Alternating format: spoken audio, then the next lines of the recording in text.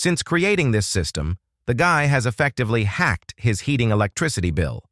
After finishing the design, he reinforced the floor underneath with a wooden frame to ensure load-bearing strength, then completely removed the old heater. Next, he mixed cement and built an L-shaped brick structure directly on the floor. Once the basic frame took shape, a mixture of perlite and cement was poured into the gaps to form an insulating layer.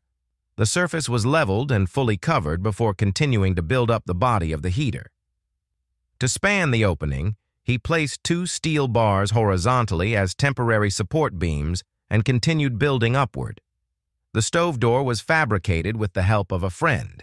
Using metalworking skills and thick steel plates, they made an extremely sturdy firebox door. After that, heat-resistant insulation panels were cut and installed inside to create a sealed chamber, while the structure was raised further to form the flue. He assembled the insulation panels into a pipe, tied them tightly with wire, and placed them inside the chimney. Next, concrete was poured into 3 molds reinforced with rebar to create 3 stone slabs.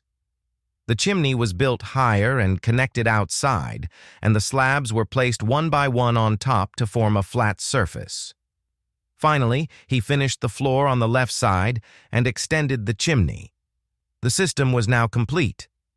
One side stores firewood, the longer side can be used as a bench, and the heat output is no less effective than an electric heater.